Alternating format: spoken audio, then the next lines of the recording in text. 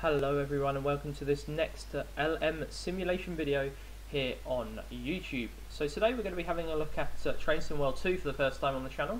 I did want to bring you some TSW2 action just so that we can chop and change it and vary it up from the normal Train Sim 2021 videos. So we've already done a Ship Simulator Extremes video. You probably won't see any more Ship Simulator from me on the channel simply because at the current stage of that game there's not really that much else to show. And it's not a fantastic game, to be honest, so or simulator. So for that reason, I previewed it. You can see what it is at the moment, and we'll wait until the next iteration comes before we explore further into the ship simulator scene. Anyhow, today we are looking at Train Sim World 2, so we're going back into the train simulator scene. This is sort of what the whole channel is based around. We're going to be doing Southeastern High Speed and featuring a look at the all-new route. It's only been out for a short while, and it's a fantastic route in terms of what it provides. It's based upon the old Dovetail Games route from Train Simulator 2021, which was London to Faversham High Speed. This one's called Southeastern High Speed, so it's got a new name, and it's got very much updated graphics. It's basically a port over of the old route, but it's been completely upgraded, an absolutely stunning version of the route available. And you can drive the Class 395, you can drive the Class 375, or you can drive the Class 465 if you have that as an additional DLC. I believe for the beta version of the route, you just get the 395 and the 375, which is basically what the 377 was in East Coastway, which you can also see that I've got in my list.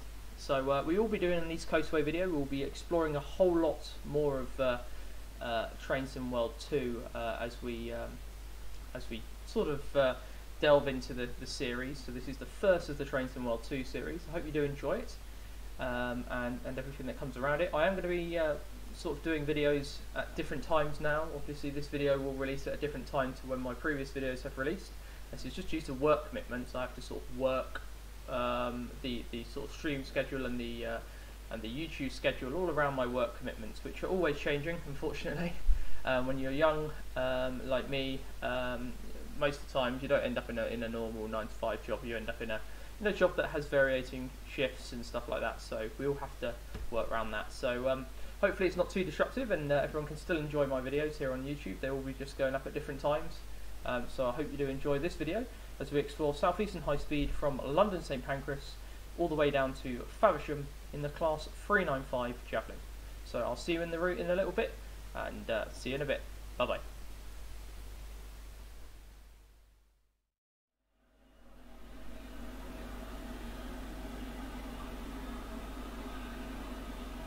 Hello everyone and welcome into Southeastern High Speed. So this is the route, this is what it looks like. This is St Pancras International Station where we're currently standing at the moment. We're currently at platform 11, going to work the 15:57 service to Faversham. Now this is a peak time service in the game, so we're working this as a weekday. So this will be 4 to 12 coaches, and it will call us all the principal stations that are along the route, and essentially it will feature all of them, and it shows you all of them here. So it'll be calling it Stratford, Ebbsfleet, Gravesend, Strood, and then onwards to Rochester, Chatham, Gillingham, Rainham, and then onwards to Sittingbourne and Faversham. And there'll be a change of power mode which we'll be doing once we arrive into Ebbsfleet Station. We'll be changing from the typical power mode over to from typical AC over to DC, which will be interesting. Everything's set up for the journey today. It's 395010, and if we go all the way to the front, which I'm going to be doing so now, which is quite a long way because you've got a 12 coach train here, so it's going to be quite a distance. You can also see we have another different unit on the front, which is 395007. I'm not very lucky with my unit allocations, so I don't tend to get the special ones. You've got a few special liveries that are in the game, Hornby liveries and various bits. So keep an eye out for them. You can got the Pride livery, so keep an eye out for that. But this is our train today, what we're going to be working, 395007 and 010 down to I believe it's Faversham. This might be a service that does go further, but we'll only be taking it as far as Faversham. Anyway, let's get everything set up and Open the door. So I'll take you on a quick tour of the train once everything's been set up. We'll sit in the driver's seat and basically begin.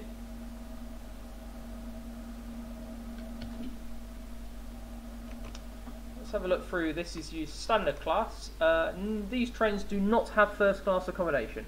So once again, this is one of the only trains, new modern trains that have been built, as in a high-speed, long-distance, multiple unit.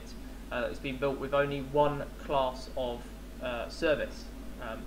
If you guys watch or keep an eye on the railways at the moment, you'll also know the new Class 803s for first trains East Coast have also got only one class of service as well. So yeah, this train is basically standard class from start to finish. There is no first class on these trains. I think the standard class is quite nice. You have a little sit down, and it's quite nice when you sit down. You've got your power sockets and bits and bobs which are located in between the seats, as they are on Hitachi trains. It's nice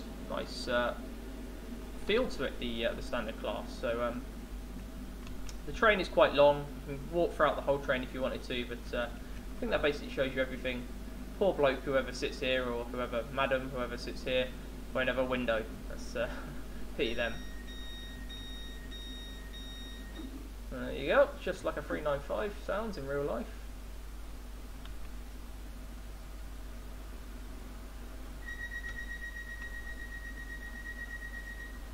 There you go.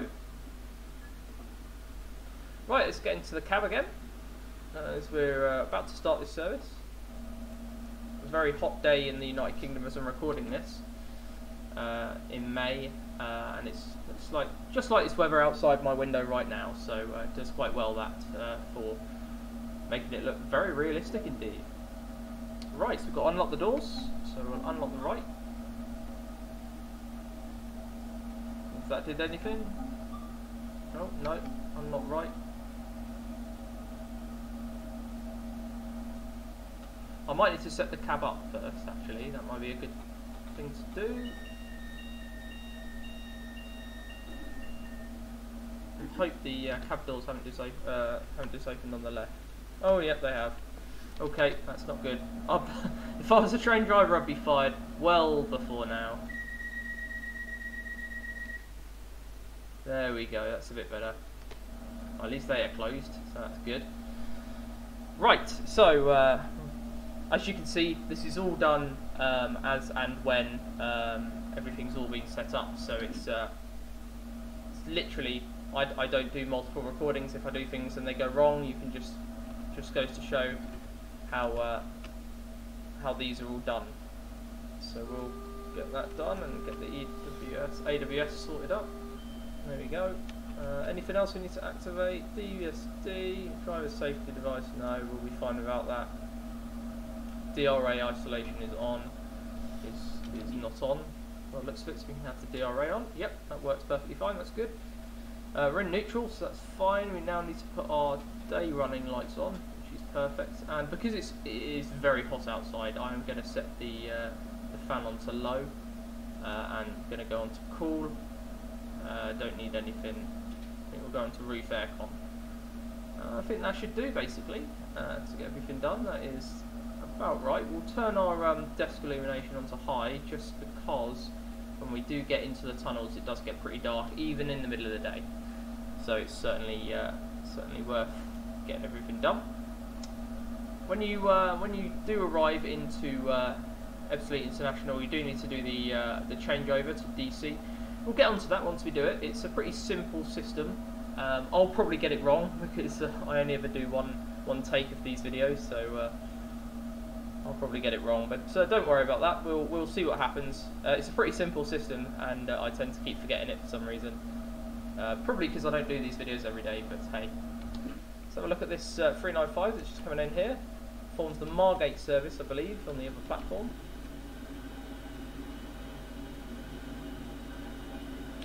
So number 28 there, on the front, leading. Another 12-car service, most likely, yep. And you got number 003. Blimey, I think that was 003.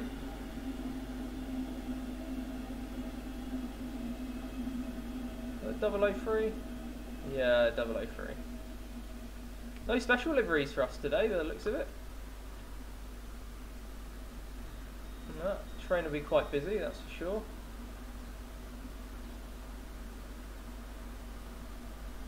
Just realised that by closing the doors on that side, we've actually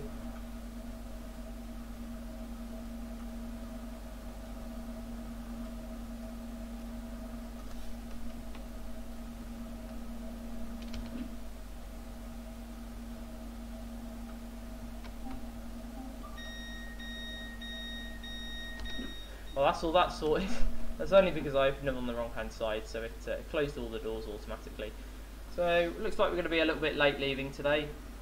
Pretty typical, I would say, of my services to be late leaving, but nonetheless, it should be good. Hopefully you can make back some time. British Railways are never on time really, so to be late is nothing unusual. Some lovely cloud textures in the game now. I'm not too sure if this is... I think this might be a... yeah, I think this might actually be a bit of third-party DLC, if you know what I mean, that I've implemented, a bit of a modification of some kind, just so that it can enhance the experience, because it looks fantastic, it really does. Right, let's get go.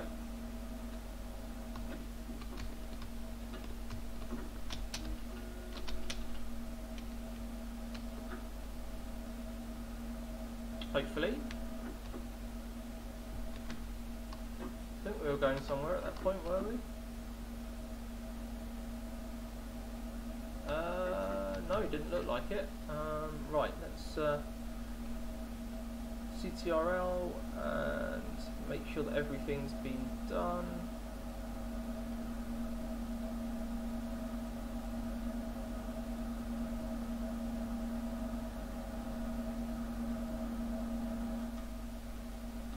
There you go, it was just the virtual circuit breaker. We're going to be even later now. Oh well. Got to get used to driving these trains and doing them as well as you can. That MCB VCB light, that shouldn't be illuminated. If it is, it means that there's no current going from the whatever traction mode you're in to the train itself.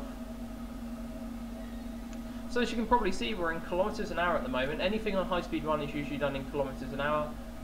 The reason behind that is purely because in kilometres an hour, this is sort of an international area here where it shares it with Eurostar, and Eurostar work in kilometres an hour, you see, so it's high-speed 1. So instead of having your normal things, you've got everything in kilometres an hour, so that means 60 kilometres an hour, I believe.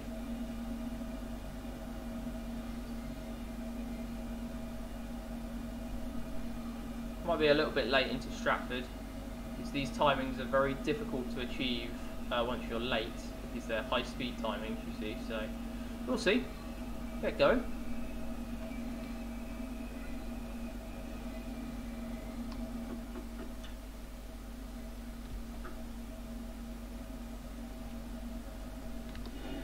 As you can see, we're going up the incline now out of St Pancras.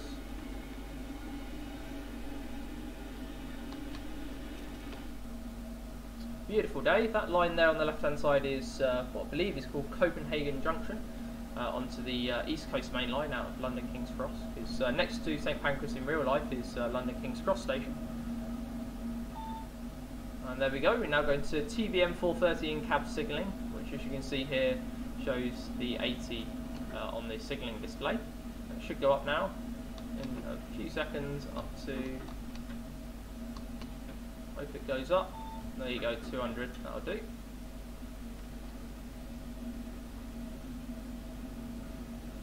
And then the cab goes very dark, or it should do.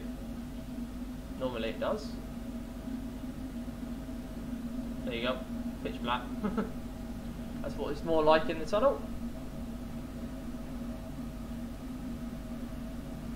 Yeah, so they've done a lot of research on this route, and they've basically given you a very enhanced product whereby you can visualise exactly what it's like in real life.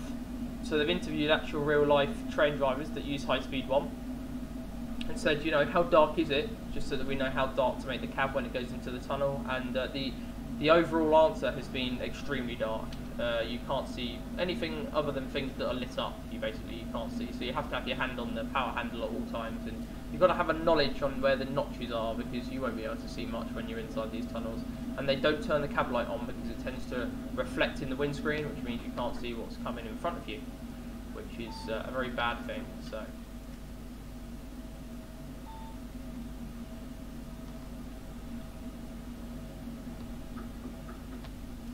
So when this starts flashing, it means the speed is going to be changing at the next flag, which you'll see. These little flags that come up are effectively the signal, signal blocks. So that should show 200. Yep, so that's flashing 200. So I'm going to start braking now, because the next one's probably going to start flashing 175.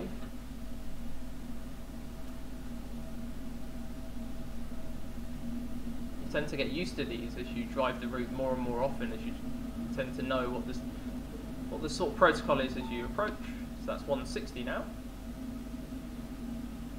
As long as you're below that speed by the next flag, then you should be fine.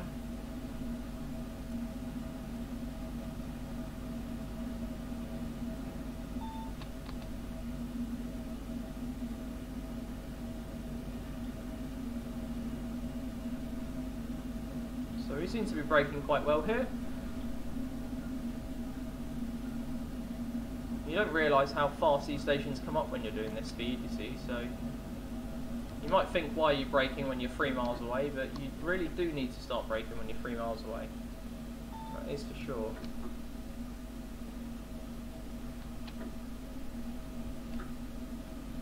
Especially if you've driven any of the high-speed routes in France. They've got plenty of them in Train Sim 2021, and you've also got LGV in Train Sim World. Now that route is quite tricky if you're not used to your high-speed routes. You're braking for Marseille Saint Charles, or stations in between Avignon. It's certainly quite interesting on those routes, so always better to get used to them.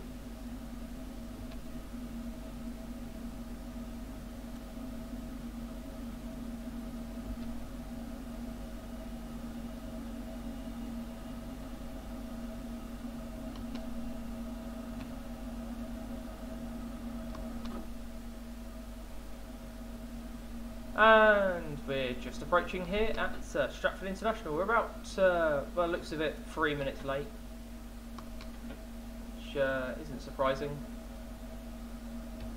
And I think we'll stop about here. This should be alright.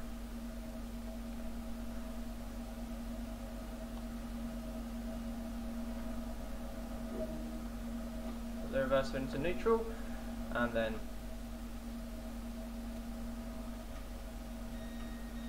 keep thinking it's these door release buttons, but it isn't. It's this open door button instead. These are, I don't know why these are clickable. They shouldn't be clickable. I think in real life they must just be lights. You must press this, and then these lights come on, and then press this, and these lights go off.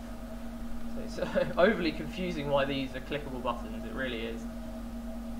Anyway, we're approaching 230 kilometers an hour, which I believe is around 140, I believe, if I'm right. The maximum speed you can do on these lines is 140. And this is the last section of high-speed line between here and Ebbsfleet. Once we get to Ebbsfleet, we then turn off and head towards the classic DC lines towards Faversham.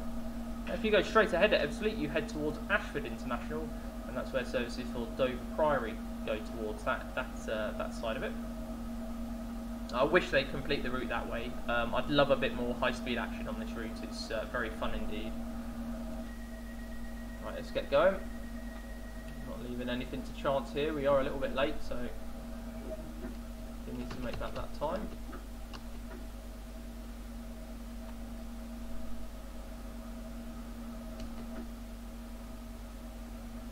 These things can accelerate quite fast, although a kilometre an hour is not the same measurement as a mile an hour, so because a kilometre is actually shorter than a mile, so these speeds will go up a lot quicker in kilometres than they would in miles an hour. You'll notice that once we get onto the DC lines, when this display will function in miles an hour instead. You don't have the same acceleration rates in miles an hour that you would in kilometres an hour, even in the same power mode, just because of the conversion rate, basically.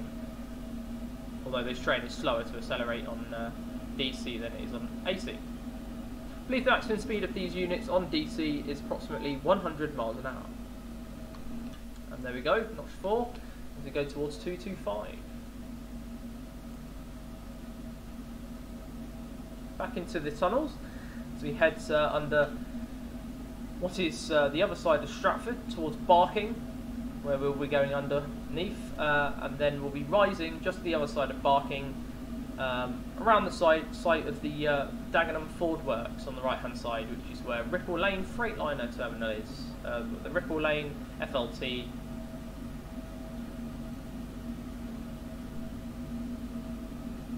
Where a lot of the high-speed 1 freight trains go up from Dollars Moor to get the goods into the capital.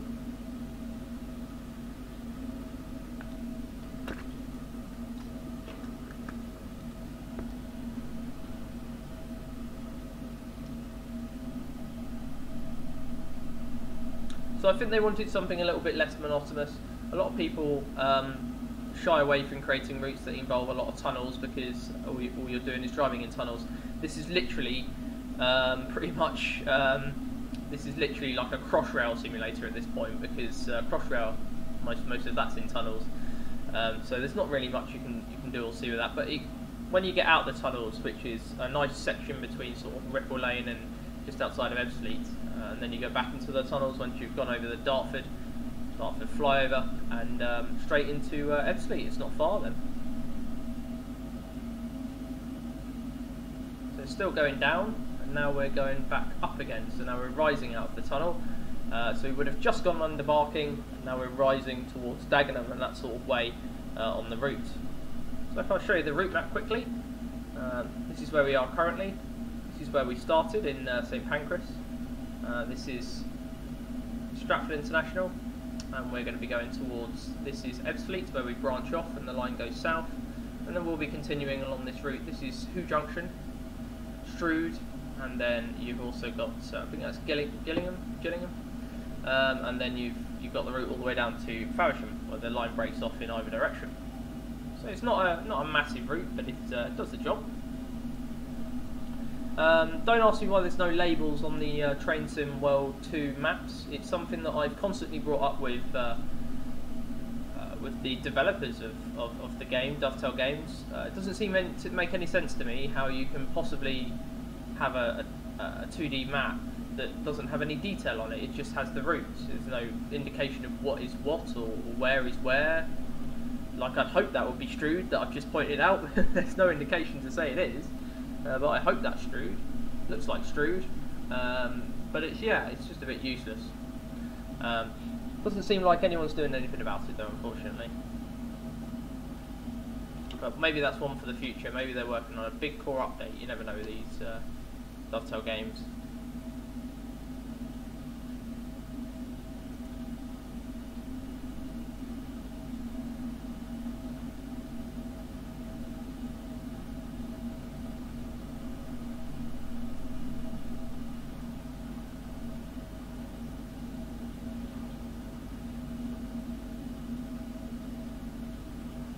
There we go, so we've now risen out of the tunnels and we're now on the sort of Dagenham side of it. On the right hand side you'll have the Ford Motor Works, and there's also a stone terminal, Dagenham Dock stone terminal over there as well. Not much of that is featured in the game because there's nothing you can really drive on it, nothing you can really do with it, so it's not featured in the game for that reason. It is featured in the old game though. In Train Sim 2021. So if you get the London to Faversham route in that, will be featured in that. Lovely. I believe that there that we just passed is Rainham in Essex, not the one that we're going to, but there's a Rainham in Essex and a Rainham in Kent. But that's Rainham in Essex. I've stood there on that bridge that we've just gone under in real life, filled with some Class 395s. It's a beautiful bridge. Very well done. It's a gorgeous location for catching high-speed 1 action. I even caught a Class 92 on there in the middle of the day, travelling light engine back to Dollars Moor.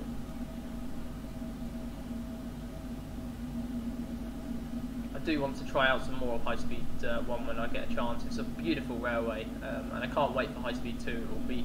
I think it'll be even more over-engineered than this, even more expensive, and some of the viaducts are going to be gorgeous for catching some of the high-speed trains on when it's finally built. I think High Speed 1 serves its primary purpose of intercontinental travel. That's really the main purpose of High Speed 1. Whereas High Speed 2 is sort of about like an LGV of the UK, a ligne grande vitesse, which is in France a high speed line basically. So LGV Sud-Ouest is southwest and Sud-Est southeast.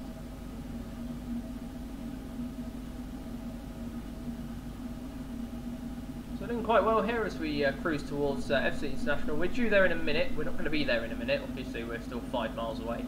We're about 3 minutes behind schedule. I don't think we'll make that time up, but we'll have to wait and see. Depends how lenient the timings are once we get onto the DC line. So the next station will be changing over the power modes to DC from AC. Here we've got the overhead cables of High Speed 1. This is the bridge over.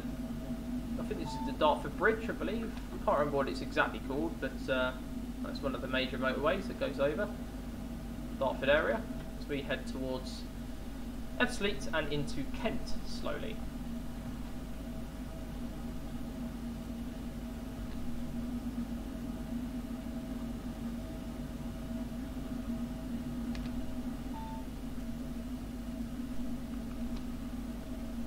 Like to brake and make sure that we're doing alright on the brakes. It is a bit slow going down because you are going a 2.5% downwards gradient into this tunnel. We are already slowing down now for Ebbsfleet, so no messing about here. As we head upwards, now the braking becomes a little bit easier, so I can relax it on the brake a little bit.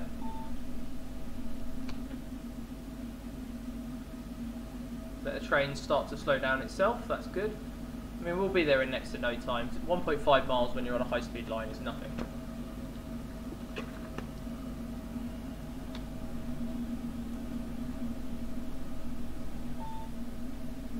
As you can see, we're doing well, getting the speed down nice and quickly, not having to worry.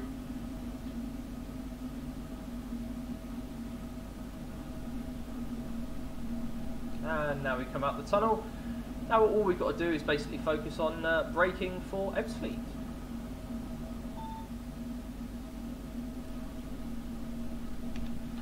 Effectively, this is our line speed coming into Ebbsfleet.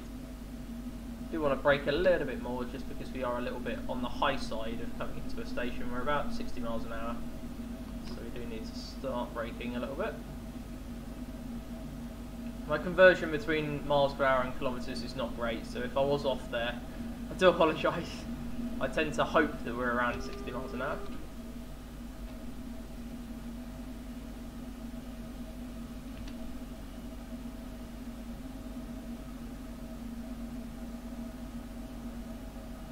That AWS is warning us that we're coming into a change of power mode area.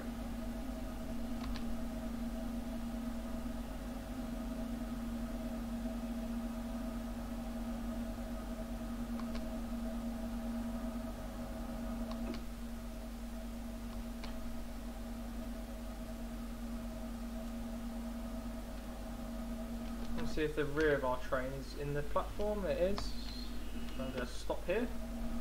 That'll do for me. Right, and we'll door release on the right, which is that button there. Put us into neutral, and now we need to change over. So the easiest way to do this is pan down, shoes up, and then pan up, shoes down, and select over to DC.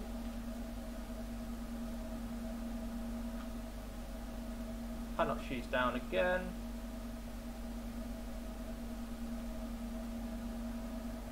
Hope this does it, unless I've missed something.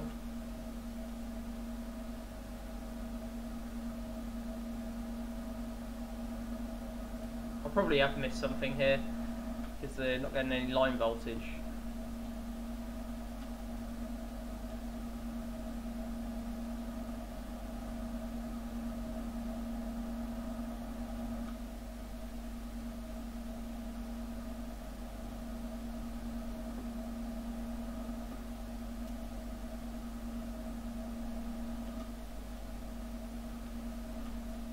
It's easy when you know how, not easy when you don't. Something will be amiss here that I'll be doing wrong, obviously.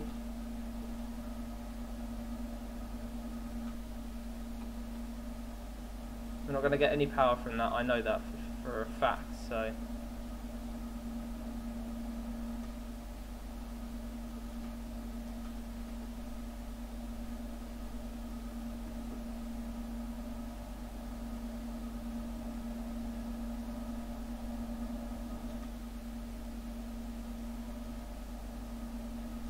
I'm going to hope that's in third rail now. By the looks of it, it is. Although we have opened up the front coupler for some unknown reason, God knows why. We'll just leave it at that. So let's close the doors and get on the way. That is a poor demonstration of how to change power modes here at Eversley. It is easy when you know how. Which I don't, because I don't drive this route anywhere near often enough, that is for sure. Let's get going. We'll leave the front coupler open just to have a bit of variation, you know.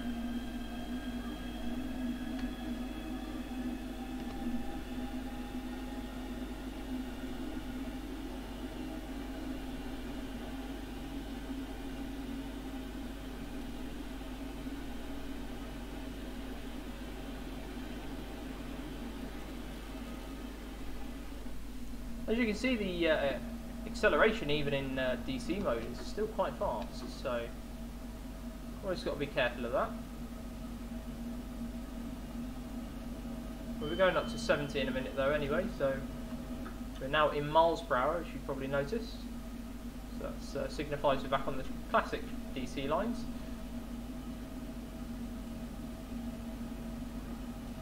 As we head towards our next station, which is Gravesend. We were due there a minute ago, but that's not going to happen, unfortunately.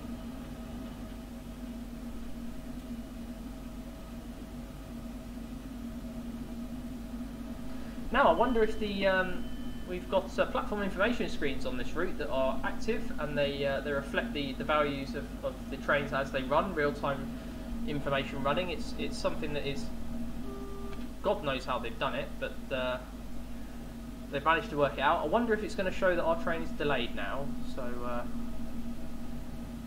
we'll have a quick look once we get to Gravesend to see what their PRS screens are saying. Telling the passengers that this train is delayed. I'm going to start braking for this 30 about as late as humanly possible, just so that we can have as good a chance at making back time as possible. That seems about there for me.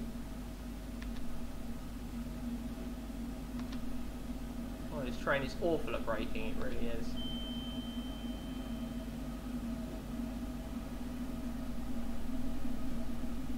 Yeah, it's not got the best brakes in the world, this train. It really has not got the best brakes in the world. There we go, it's still speeding. Seems to be alright though. Let's keep that at 30 miles an hour as we approach here into, this is our next station, Gravesend. So this is the new remodelled version of Gravesend. So in the old days they used to have oh god, what have I done there? Oh, pressing too many buttons. They used to have through lines at Gravesend for trains that didn't stop during the peak, but these days they've just replaced them with platforms because they've got Thameslink down here now, so they need to make sure that they've got additional capacity basically. So I'll have a look at these platform information screens in a sec.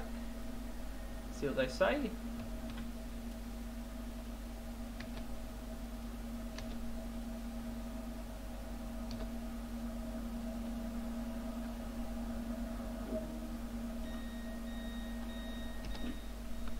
Right, let's go and have a look at these PIS screens, see if we're late. I know we are late, I just want to see whether they reflect that. Obviously the nearest PIS screen is all the way under here. Yes, as you can see, we are now due 16:23. There you go. So they're fully integrated with the train, so if you are running a little bit late, they will showcase that. It is fantastic. This implementation is being added to other routes in the game. It's already been added to the Long Island Railroad, I believe, which is something that people have been wanting for a while. It's a route I do want to get in the future, so I haven't got it for now, but hopefully I will soon. Let's get ourselves on the way.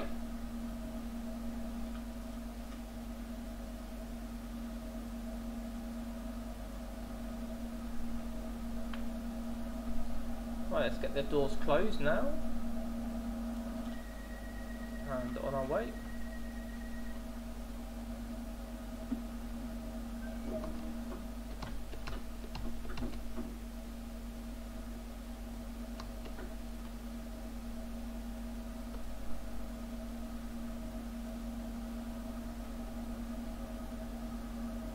As we depart Gravesend, our next station is Strood. Now Strood, it's 15-mile-an-hour approach speed when you're coming from this part of it. I think it's 15 from the other part as well. It's quite one of those stations where you're never going to be, if you're late, you're never going to make back any time, simply because of the sharp speeds that you've got to maintain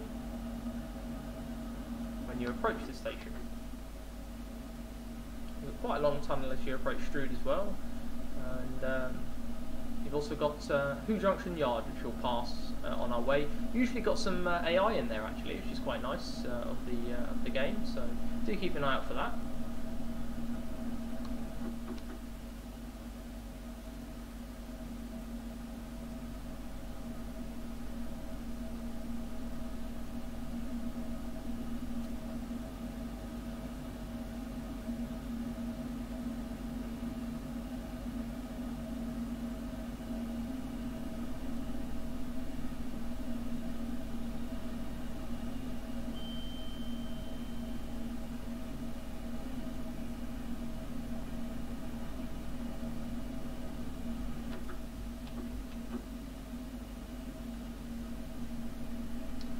Up to 70 now, by the looks of it, which is good.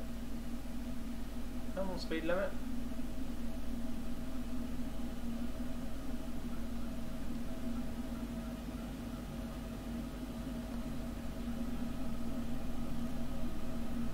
So during Strood in 2 minutes, but I don't think we're going to be there in 2 minutes, given we're still 5 miles away and we're on the DC line, so we're never going to make that much time, unfortunately.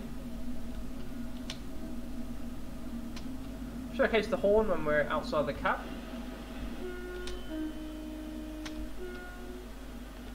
It's one of those horns I'm not too impressed with it, unfortunately. I think the only horn that I really enjoy in this game, the only real horn that I enjoy, is either of the American horn back when they had the first route in the game. That was a fantastic horn. But ever since then, I think the best one's been the Class 377. And the 375 consequently have the same horn. It's a brilliant horn. You can really hear it when you're inside the cab. I was on a Class 150 yesterday, 150-2, and we were going inside and outside tunnels. And I was located right behind the cab and had the windows open because it was very, very hot. And when he did the horn, it absolutely deafened you. So to hardly be able to hear the horn from inside the cab is utterly unrealistic. Anyhow, this bit of DLC here, Class 465, you won't see that if you don't have the Class 465 as a separate DLC. So that is automatically applies in the game if you've got it, but if you haven't got it, it doesn't apply. Nice to see it though, definitely nice to see it as we approach Who Junction here, which is on the right hand side. And the left hand side as well, you've also got part of it there, and a branch line that goes off to a separate terminal, freight terminal. It's just the most unrealistic part of the game is that horn. It's just the fact that you just barely hear it, and that's not realistic. Anyway, you've got Class 66 of EWS. I think you've got another one over there as well, idling, and some freight wagons. We've got another 66 as well. It's quite busy here at Who Junction. Nice to see. Obviously we don't have J&A wagons and stuff like that in the game. When I say J&A, I mean the Network Rail ones. I know these are J&As, different J&As though for the old Mendic contract. That's Who Junction Yard though.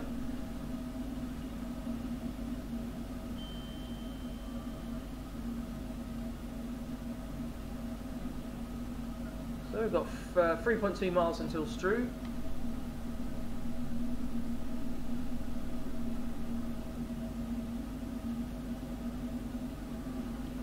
To wind inside and outside this route. It is a very, very nice route indeed.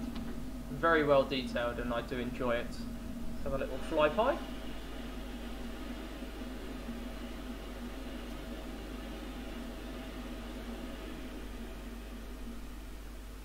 Oh, we've got the rear cab. the rear cab. Oh, gee, it was on the wrong side of that yellow line. Yeah, I got the rear coupler opened as well for some reason. Just going to ignore that. Sometimes you press buttons and you don't know what they do, so.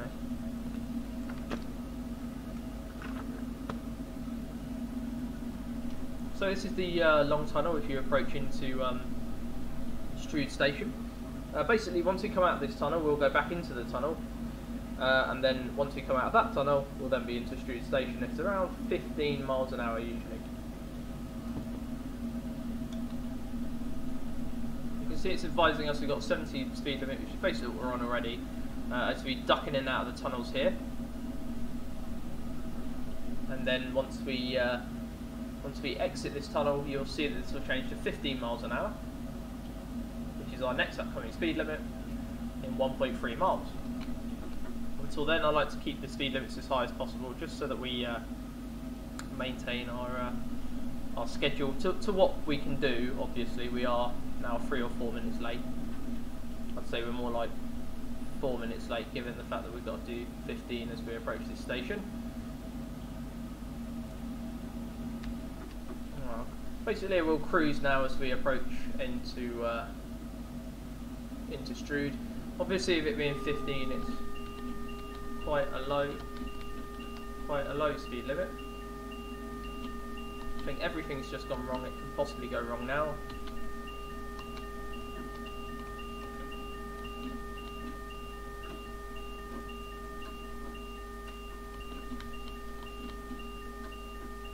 Well, it's certainly not going to be on time now.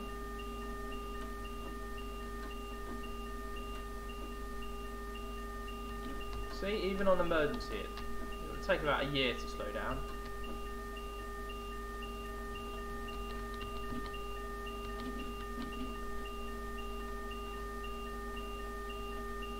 Why is... Is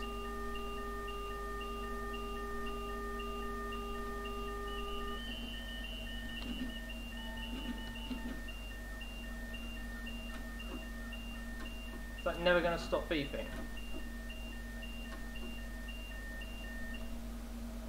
Oh, blimey. Right, we're going to be even later now. God knows why that happened. I'm not quite sure why that happened. Jeez.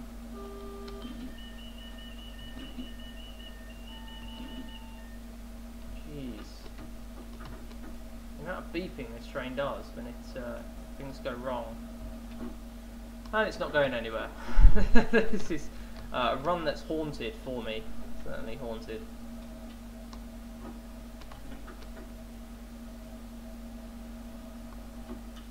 Be able to get any traction current, or is it... Oh no, it's put the MCB on now because obviously something's gone wrong. There we go. So we're going to be about 10 minutes late now by the time we finally get everything sorted out. Doesn't like how quickly I was approaching that station without braking, so I'll put us up to about 30 and then we'll just have to cruise, unfortunately, otherwise we'll just have another hissy fit. These trains are really... This is the problem with these trains. It doesn't trust the train driver at all. There's no trust involved. You've got to do what the computer wants you to do, and if you don't, then you pay the price. I think technology is, unfortunately, probably humanity's only downfall at the moment. A lot of people say that the world is now a better place with technology. Well, I think it goes both ways. I think, obviously,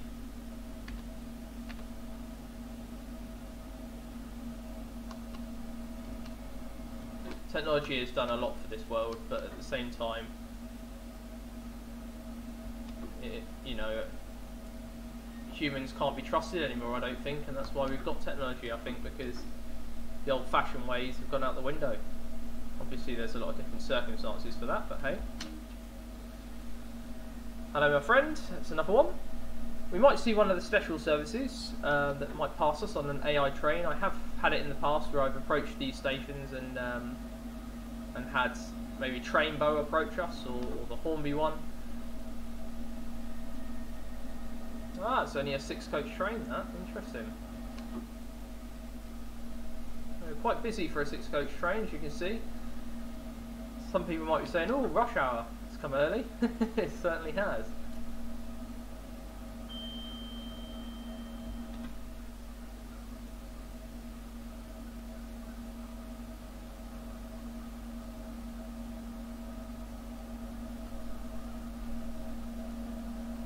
let's get the doors open and apologise to all the passengers for the delay. As you can see, according to the platform information screens, we are now quite late. I mean, that's wrong. We're even later than it says we're late, so that's pretty bad. Okay.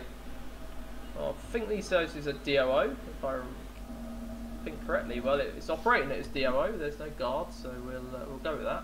Not sure if they're DOO in real life, but hey. Just trying to see if there is a front preparation. Yeah, that's open.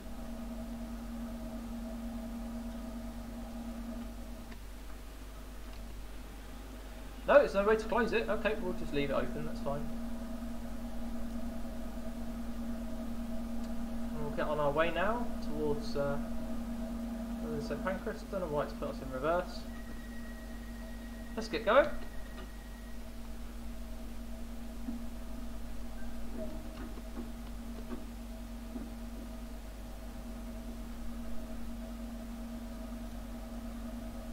Unfortunately, I don't think we're going to make that much time between these stations. The stops are now so close together. I mean, as you can see here, our next stop is 0.6 of a mile away, so we haven't really got much time to be able to claw back any of the delay, unfortunately.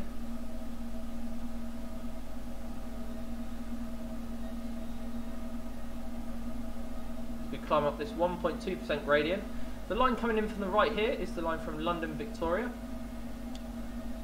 The line that comes down from London Victoria and through the stations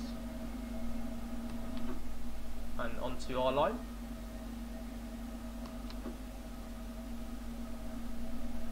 So here at Rochester they have two stations. They have the old station, which is now decommissioned and out of use, and then they have the new station, which is now complete and in use, and we'll be approaching the new station today as they do in real life. I have to say, the high-speed portion of this route only lasts for so many miles between Ebbsfleet and St Pancras. I think between then and between Ebbsfleet and Rochester, you might as well be in a 375. It's you're not really going to get any higher speeds, unfortunately. There's no EPS enhanced permitted speed for these Class 395s. They have to do the 375 speed limits, unfortunately. Class 700 speed limits as well. Now you've got the 700s coming down here as well. So all these stations down here are also served by Thameslink, with services from other sides like Peterborough and I think Bedford.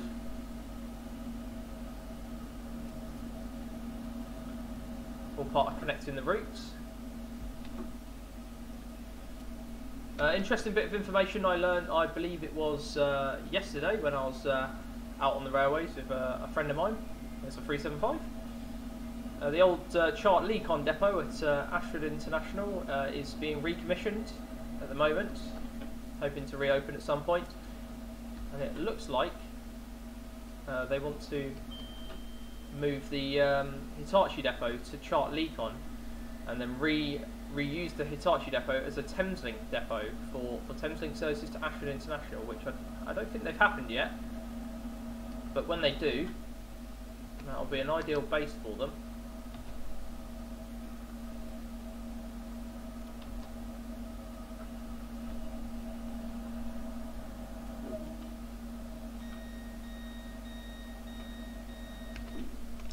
So this is Rochester. This is the new station rather than the old station. The old station is just around that corner. You'll be able to see the platforms as we go past, but this is the new station.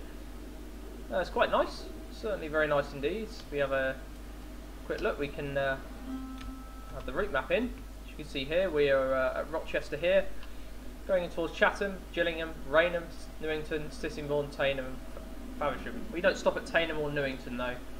They're intermediate stations. Although you can drive trains on this route that do stop there, such as the Class 375 and the 465. So as it says on the PIS screen, yeah, we're a little bit late, later than it says, so let's get back in the cab and get going.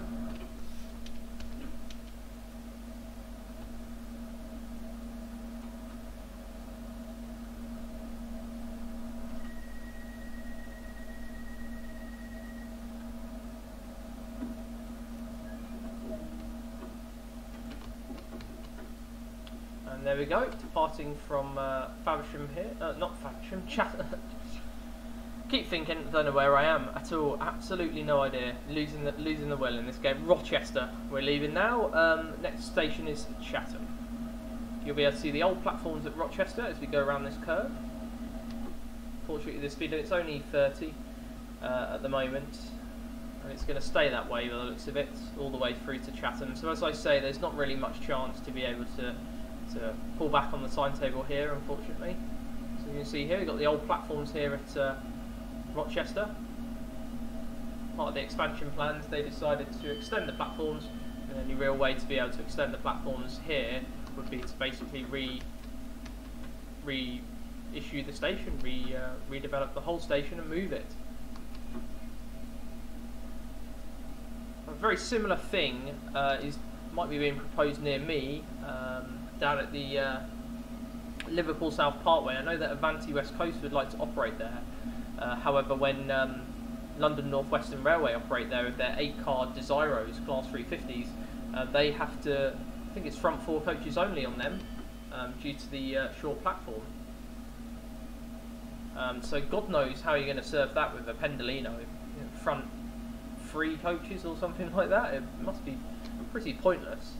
But in order to allow that service to stop there, you'd have to extend the platforms. But I believe, just like you had at Rochester there, obviously there's no option to extend the platforms at the old site, so they might have to build a whole new station. Although that's very, very unlikely, I think, for Liverpool South Parkway, given the fact that it's got its connections over to Merseyrail.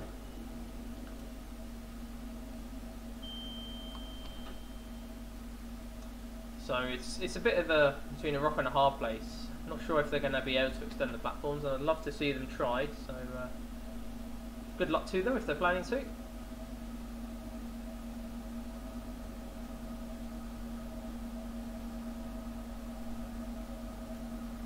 About here will do.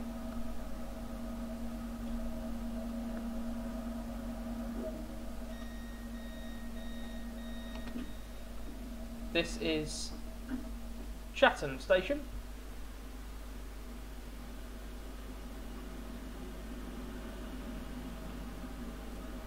Yeah, now you can see how late we are. We're over 5 minutes late now, so we're just getting later. So that's what happens to this timetable. Once you're late once, you're late for the rest of the journey, unfortunately. So that's that. Let's see how busy our train still is. Yeah, it's pretty much empty now. It's one of these trains that you know, pretty much once it leaves London, it's rammed. But once you basically get to the side of the stations, it's just empty. There goes that 375 on the other platform.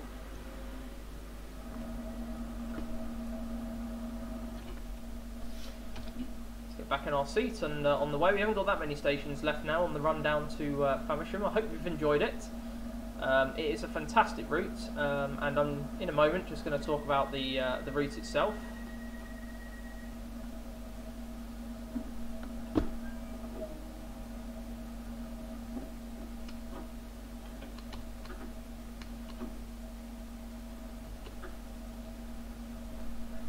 So the route itself is available over on Steam.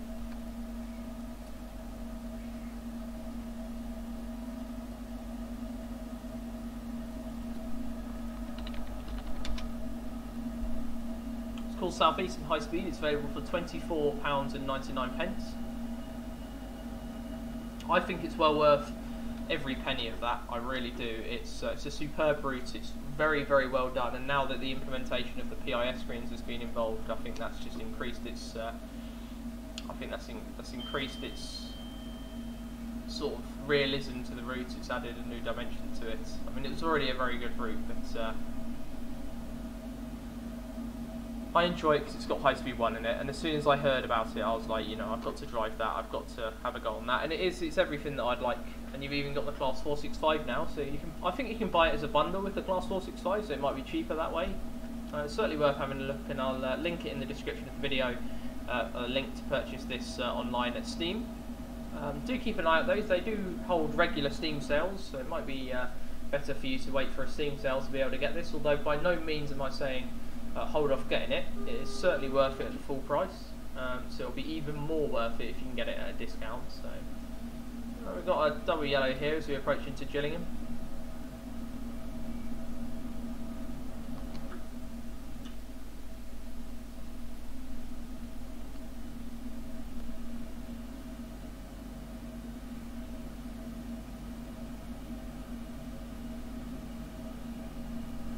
So on the right hand side when we approach into Gillingham, you'll get the other platforms as well as the depot as we leave Gillingham. You'll see the electric multiple unit depot that Southeastern have at Gillingham. But it's certainly worth every penny, this route, for what you get with it. The Class 395 is excellent. The 375 is you know, beautifully done, and the 465 I haven't given that a proper drive yet, but it's you know, from what I've seen and from the brief experiences I've had with it, very much worth it, that is for sure.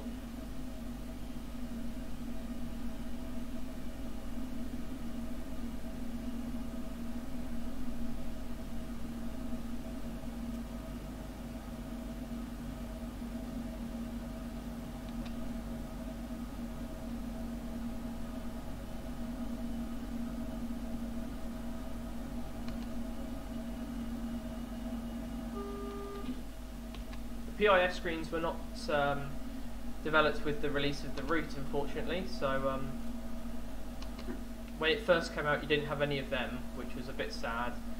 So I think it appeals more now to people now that the PIS screens are functional and now that it's got that extra dimension of reality than when it did when it was first released. So now is the right time to be able to get this route, and as the PIS screen sort of implementation goes across the Dovetail gauge routes, I think it becomes more and more appealing as a route, so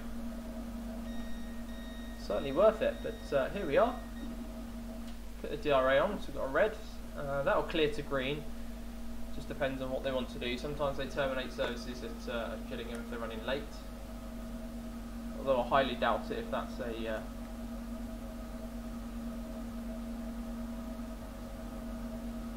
highly doubt it if it's a Southeastern high-speed service.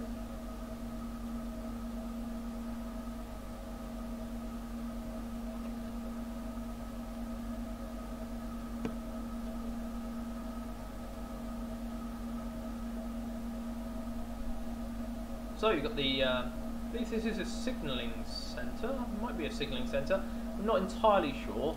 Someone who's closer to the route will obviously be able to advise better on that.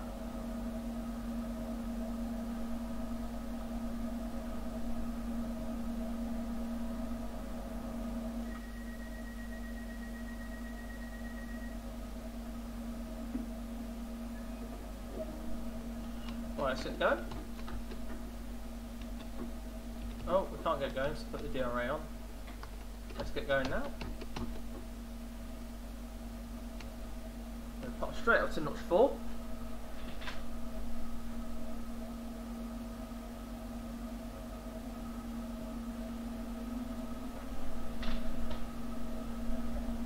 And on the right hand side as we leave, you'll see the electric multiple unit depot here at Gillingham. Gillingham, sorry, not Gillingham. Keep learning how to say these places.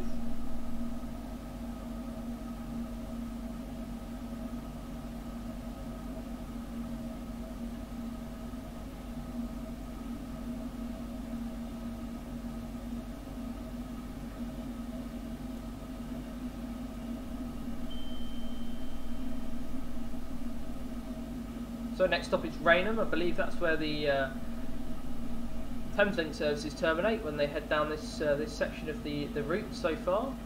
Although, as I said, future expansion includes services to Ashford International, so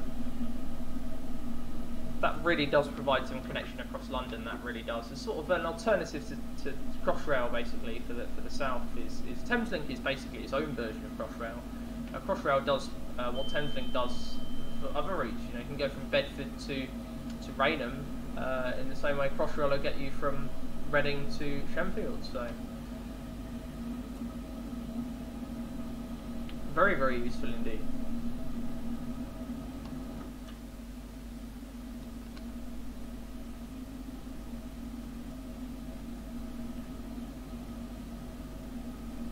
Unfortunately, As much as Rainham is served by the Class 700s, they're not included in this route, and they're not going to be included in the London to Brighton route, which is upcoming for Trainsim World 2. That's very sad to hear, and they are working on as much as they can, but unfortunately, no sign of the Class 700s in any train simulators yet, apart from the version in I think it's a AI only version that they've got in Trainsim 2021 at the moment.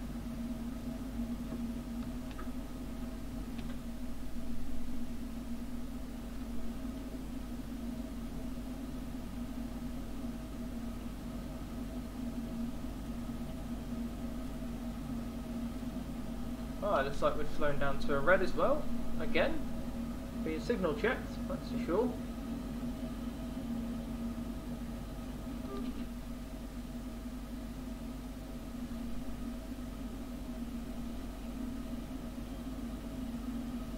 As we approach here into, this is Rainham, not Rainham in Essex, this is Rainham in Kent.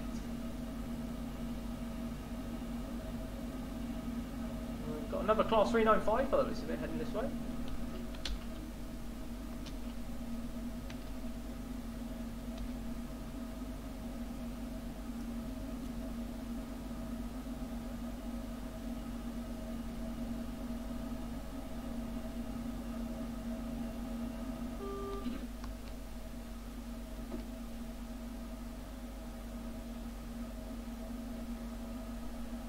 That's not a special livery either. Looks like we're running out of luck with these special liveries, we really are. It's only a 6 coach.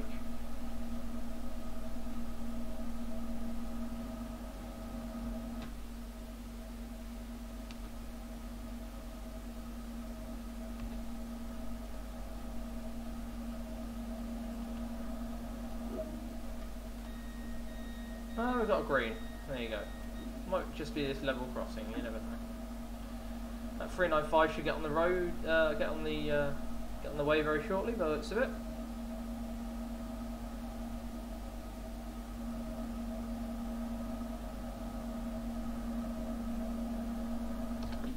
Let's see what the PIS screens are saying.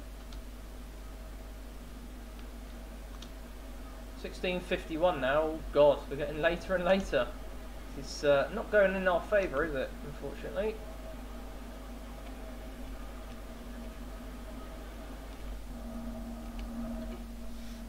Get sat down. Surprised that 395 on the other side hasn't left yet, must be running early.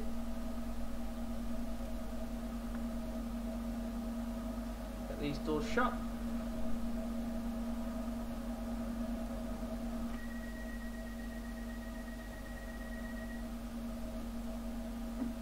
Oh, we're going to be on the way quicker than he is.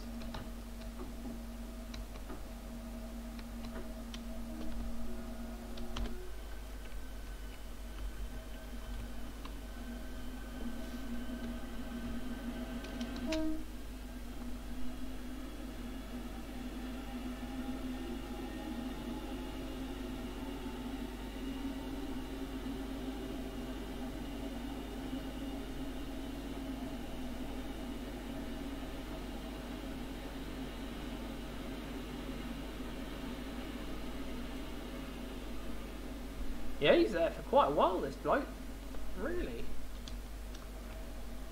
1650 to London Victoria. That's interesting. Okay. Won't question that. He's certainly not going to London Victoria, that's for sure.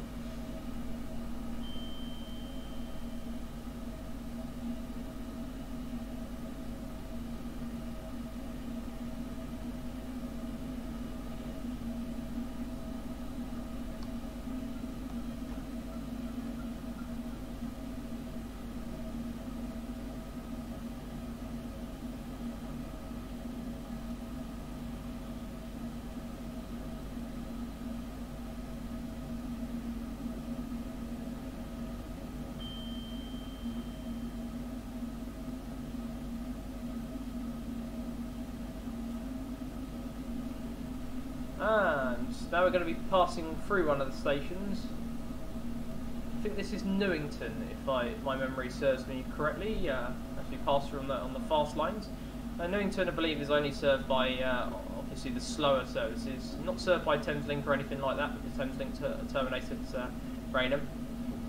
Must be served by the stopping services that go down towards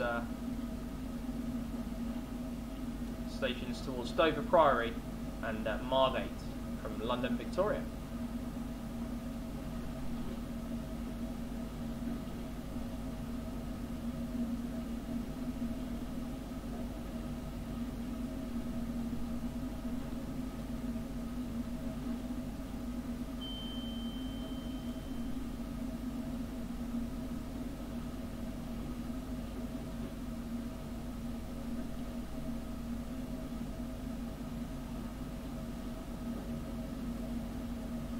Here we go, as we pass through.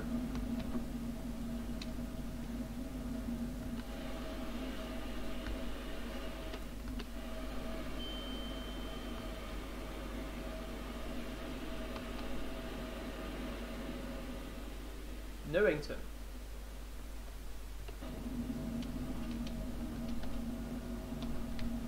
And we're now speeding.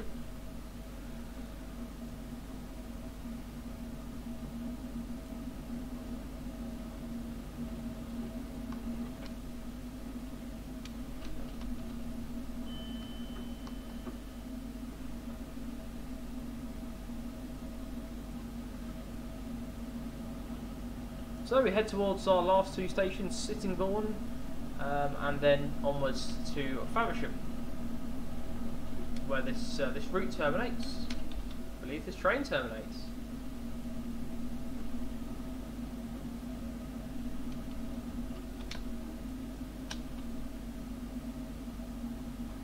Get back up to proper line speed now, so we go up to 80 miles an hour.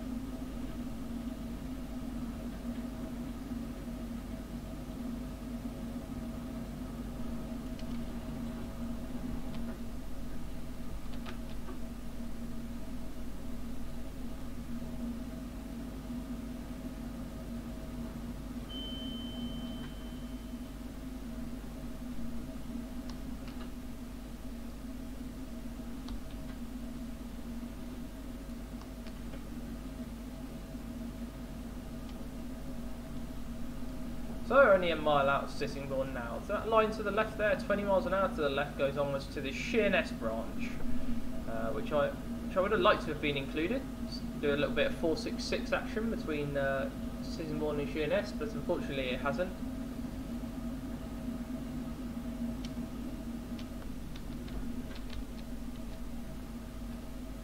Right, I think we're going to be buggered with this station, I think. Coming in way too fast. Oh, it seems to be alright.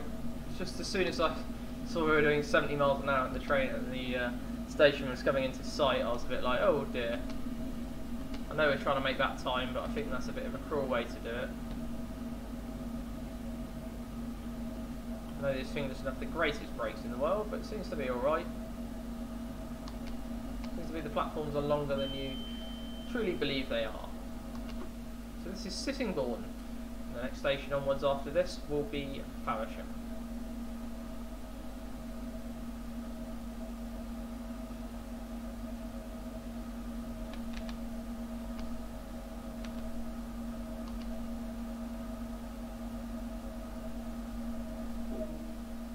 Right, let's open the doors here. Got a nice little freight train there on the left hand side and the sidings here at Sittingbourne.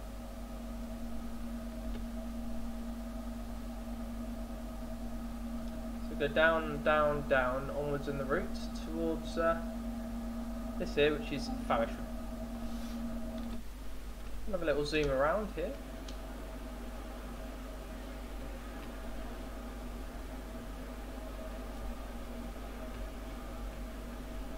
Nice station indeed, that is for sure. So 7 minutes late, well technically 8 minutes late now. going to bode well for if you've got any connections on this service, that's for sure.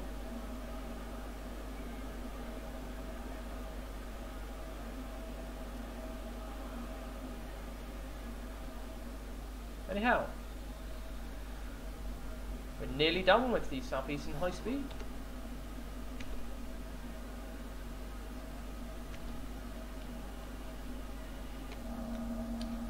Right, let's get the doors locked.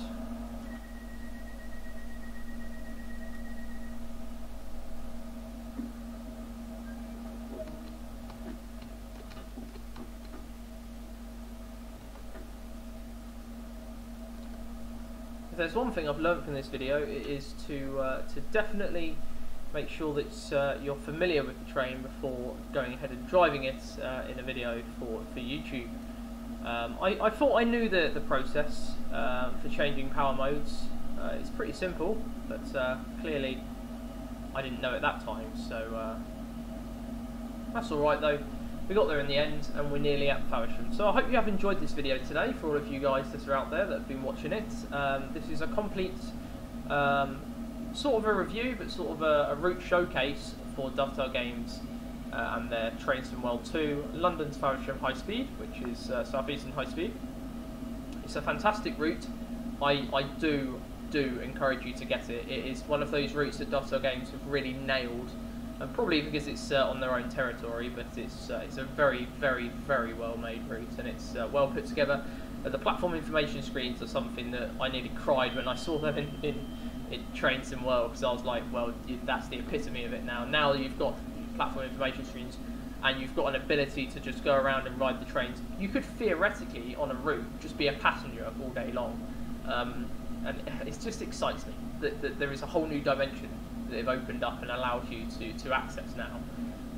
One that was already there, but they hadn't allowed you to access it in the extent that you can now access it now. And as a part-time hobby of mine is travelling on the trains, doing routes, ticking them off.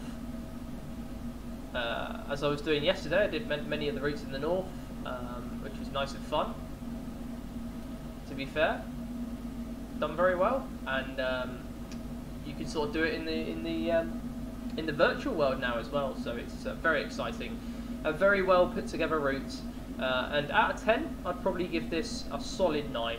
A solid 9. It's probably the only one thing that could do with it being a bit better would be the inclusion of the Sheerness branch and maybe the extension down to Ashford International. They're the only downfalls that this route really has. And that dreadful horn. That absolutely dreadful horn on the 395. It just needs uphauling. All of the horn physics need uphauling on most of the trains, except the 377, 375. They seem to be alright. And I haven't tried the 465 yet, so... But I'd solidly give this a 9 out of 10. This is a very high quality, well made route, runs perfectly fine on my computer, so hopefully it will run perfectly fine on yours too. But it is exactly what you can do with Unreal Engine 4.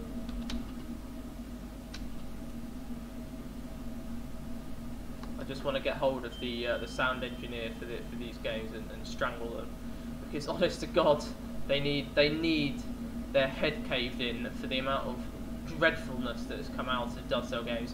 When you've got a route that looks this good, and then you've got a train which has a horn that sounds like you're squeezing a duck to death, it's useless, absolutely useless. And it, you know, horns are the loudest part of a train, easily the loudest part of a train.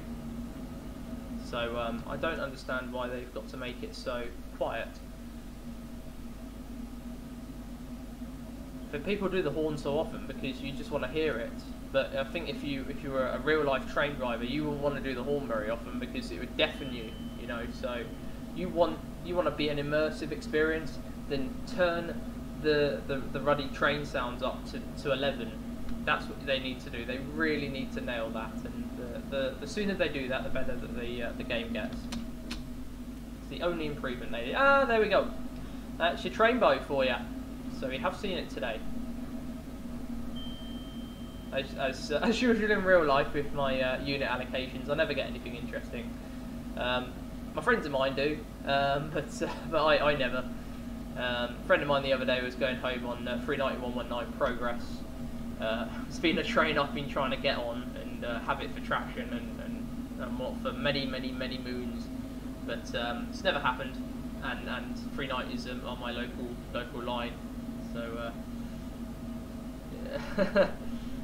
It'll be one of them that I'll never get. But fair enough. All the more exciting when you do get it. That's the way I think of it. Blimey, that 375 is chasing that down, isn't he?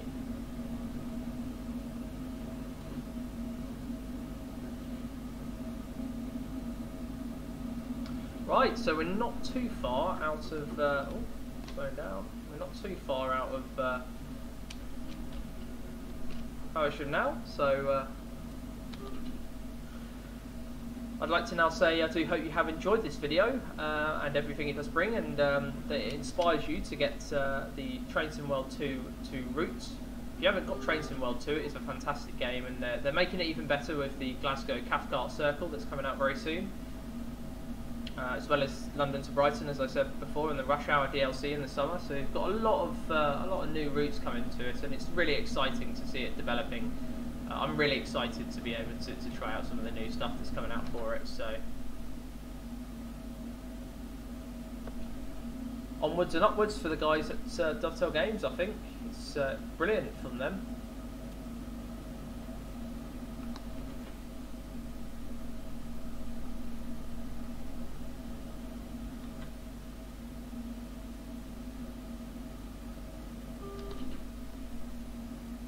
So I hope you've enjoyed this video. If you have, please do leave a like, comment, and you can even subscribe for more action here on LM Simulation. I will be back. Got some flight sim footage that I'd like to put up, some flight simulator videos in the future coming up in June. So do keep an eye out for that, and my usual Train Sim 2021 videos as well. So do keep an eye out for them as well. In the meantime, have a lovely rest of your day wherever you're up to, whatever you're doing. Take care. And I hope to see you next time here in my next video on LM Simulation. So thank you very much for watching this video. Link is in the description if you'd like to buy this DLC. This is available on Steam. And that's it from me for now, so take care, and I'll see you in the next video here on LM Simulation. Thank you, and bye bye.